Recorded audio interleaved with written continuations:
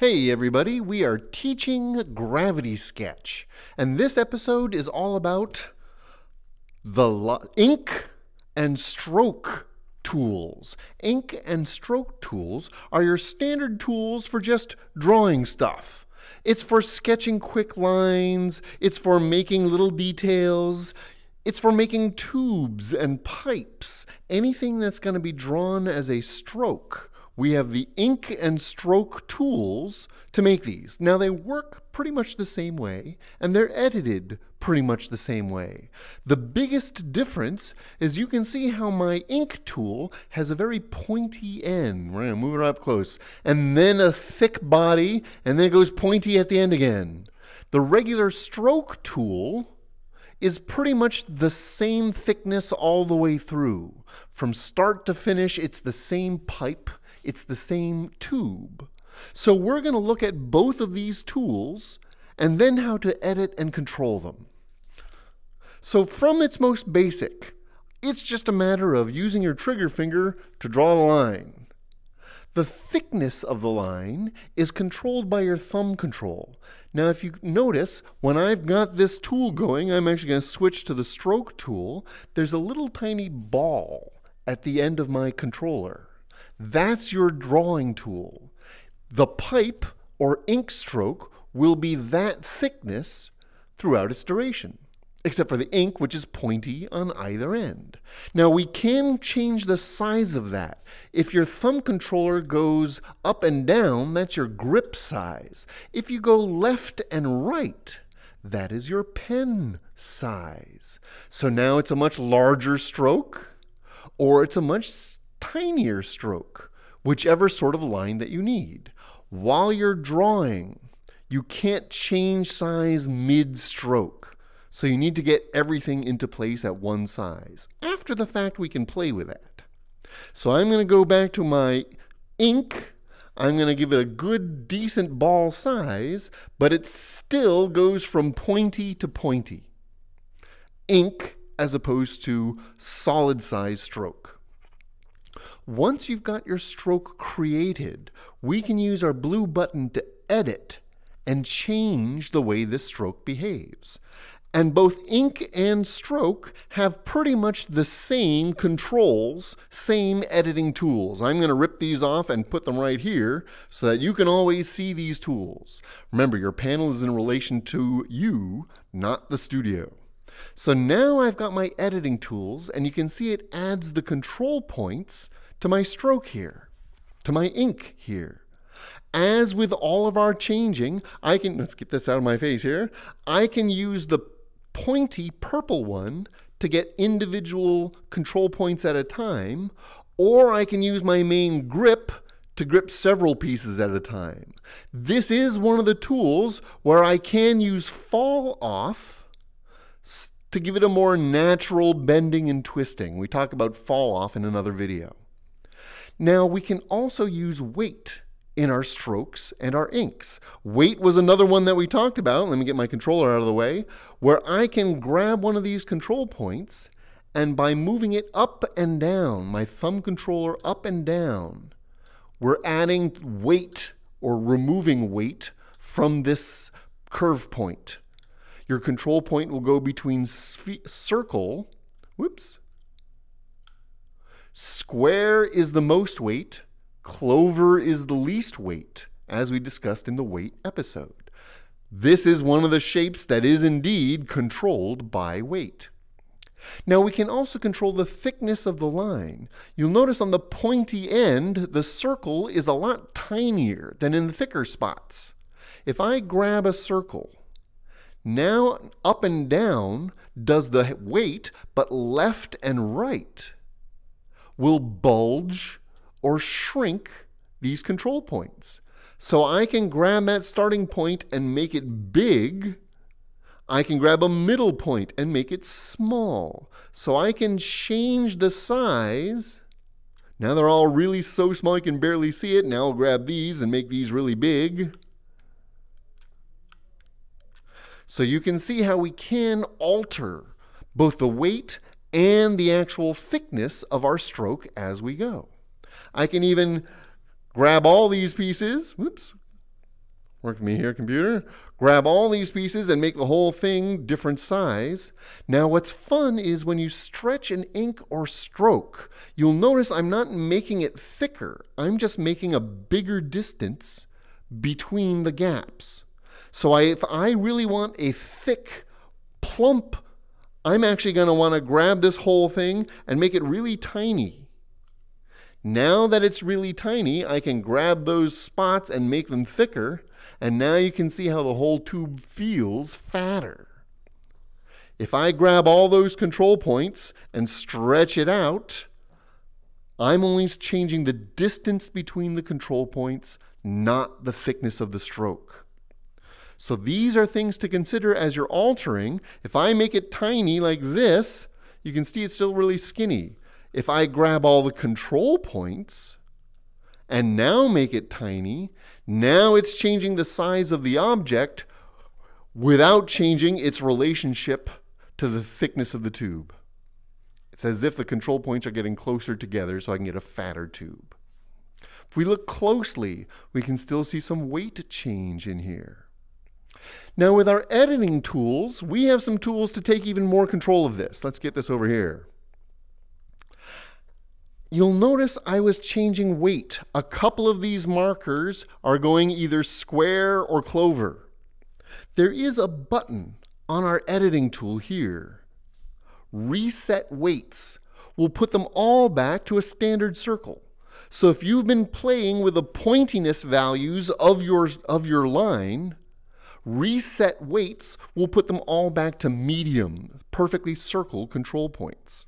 We also have a reset thickness. So if you've been playing with how thick and how skinny, and it's been going thick and skinny, we've got a button to reset everything back to default. So after you've played with it, you can use these controls to reset it back the way it was. Now with some of these lines, you can see I've got a lot of control points for this one curve. That's what our Simplify Control Points button will do, is it's going to reduce the number of control points in this line. It will try to keep the curve as similar as possible. So here's my S-curve shape, and we're now going to try to simplify the points. So you can see it's still holding the curve, but there are now much fewer control points. If I do it again, now there are so few control points we're losing some of those details. Undo. Get those control points back. That's about as smooth as I can get. Smoothing, simplifying control points will especially help on this lower end system like quests and things. If I can reduce the amount of information in my models, I can get more bang for buck, as it were. This is close enough to that I don't really mind losing some of those control points if it's going to save me some processing power. So we can play with and reset points, weights, and thickness right from our editing panel. You can see normally our shape of our tube is a nice round tube. These controls at the bottom and this section here are how we control this roundness. These here, perfectly round, square stroke. Now you can see how my stroke is rectangular. It's still twisting through space, but instead of being circular, it's a four-sided square moving through space. The diamond stroke is very similar. It's also a four-corner, four-face stroke. Slight variation uses fewer polygons, mostly at the end caps that are different. Round keeps it tubular. These will make it more rigid, more square. This grid up here is describing the shape. You'll notice right now it's a perfectly round tube. If I grab that stroke dot and drag it to either corner, see how these corners are flat? I'm going to drag this into a flat corner, and you can see how it flattens my tube into a ribbon. If I drag it to the other corner, it's still a ribbon, but now it's a vertical. So either side will flatten your tube depending on which way you go. Likewise, moving it up and down. You can see here's another way to control weight. Fatter, skinnier. So I could start with something really fat and then use my weights to make it even bigger or even skinnier. Oops, let's make it where you can see this. So I'm going to grab this, more weight, less weight, more heaviness, lighter heaviness. So this lets you go even more extreme with your sizes. Let's get you out of the way so people can see what I'm doing. Here we go. So this grid is how we control both thickness of line and flatness of ribbon. So if I want a tiny ribbon, I'll go on the edge and down in size. Tiny ribbon. Other ribbon, but large in size. Big, fat ribbon. So this is how you control. It will actually try to stick to the line to make it a little easier for you to get your perfectly round shapes. I'm going to reset my weights since I was playing with, and reset the thickness. Okay, back to a normal skinny tube of my stroke. So this gives you a lot more control over how your stroke is going to look. These toggles, you can just click to turn them on and off, drag it back and forth. They're going to determine some more appearances of your wonderful little guy here.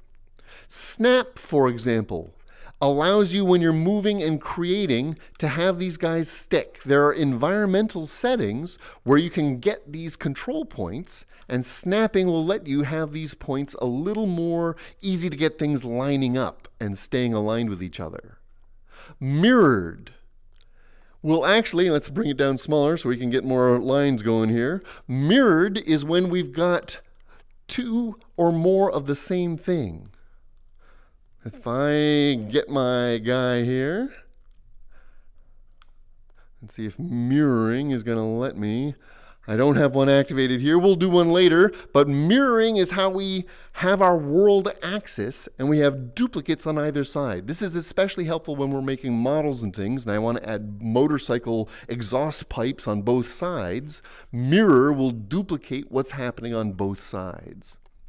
End caps are that slightly rounded end to our lines here. I'm going to try to get it close so you can see right now. You can see how flat the end of my line is.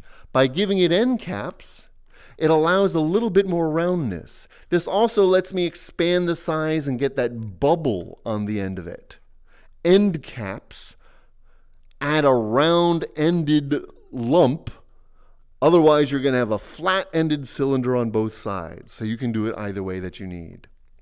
Loop will actually connect your front component to your end component. So if I add the loop, these two pieces connect.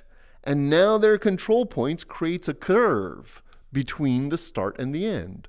Turning it off again breaks it into a separate starting and ending point.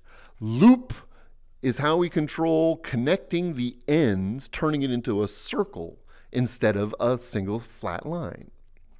Low poly, really when we come down to it, these curves, these smooths, are using our subdivide. So if I turn on low poly, it's actually going to kill the subdivide curves and make everything just go straight point to point to point.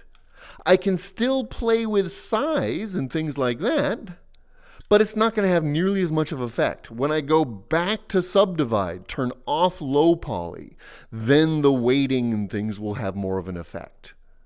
But if I don't want curves, I just want straight lines, low poly is how we convert from subdivided curves into straight point-to-point lines. Repeated texture. Not only can I create these things in color, so let's save these changes, but I'm going to change the color of this guy to a green. It's kind of a dark green. Let's make it a bright green. I can also change the material. Let's make it reflective. Now you can see it's a metallic. But I can also make it textured. If I bring in one of my reference images, and we'll do a whole other episode about that, but I'm going to bring in a reference image that's sort of got a picture on it. Here's a good one. I'm actually going to bring this picture into my model, into my studio. Now when I recolor this object, I actually get that texture as an option. So let's get close so you can see it. Grab. Now we've got my texture on this little cube, and I'm going to choose it. And now I've got that texture on my item. Now it's taking this picture and stretching it to cover the entire tube. So there is one copy. If you look closely, these blue streaks are the blue dots. So our option, repeated texture, when I turn that on, watch my tube here. Let's make sure you can see what I'm doing. Now you can see how it's actually duplicating this picture over and over again to cover it. So repeated texture, do you want to stretch your picture one copy or repeat this picture many times? Since the stripe lines up top to bottom, all of those repeated textures line up top to bottom. So when we edit our shape here, we can use pictures. Any picture you want, just bring it in. And we can use these as textures on our objects, whether it's once for the whole thing or repeat this picture as many times as you need to cover the whole thing. Let's put you over here. Now that I've got this guy, you can see how that red stripe goes all the way around. One of the options when I'm editing, normally when I'm editing, I'm grabbing control points to change the curve. If I use my thumb trigger left and right, watch the tube here. Instead of control points, see these little blue arrows? That's controlling the direction, the curve of my object. If you look closely, see how these blue arrows are attached to a blue stripe? I can now grab these blue arrows and rotate and turn and twist. So I'm going to move these blue arrows so you can see how the blue line that connects them is going all the way around, almost like a candy cane. That is controlling the heading of your textures, amongst other things. So now when I stop editing, now you can see how that red stripe follows the twisting candy cane that I set up with those blue arrows. So not only can we control the curve, but we have an option in our editing tool. Standard editing is using the control points. Using your main controller left and right gives you the blue arrows to control the twist of your object as well. With all of these controls, let's get my controller here. With all of these controls plus our texturing, you can take these inks and strokes, as it were, to do almost any type of arrangement that you need. Hopefully this gives you a lot of ways of controlling your objects and really taking control and making them behave the way you want, whether it's grabbing pieces and making them thicker, or grabbing pieces and making them more weight, or altering the shape of your line, or any of these controls. You can get a lot of performance out of these things. I hope this has been helpful. Let me know in the comments below if you have any questions. Let us know if you have any things you would like us to do lessons on. We do these things all the time at youtube.com/shamelessmayhem. And this is entirely to help you guys get good with Gravity Sketch. Thanks for joining me, everybody. We'll see you next time.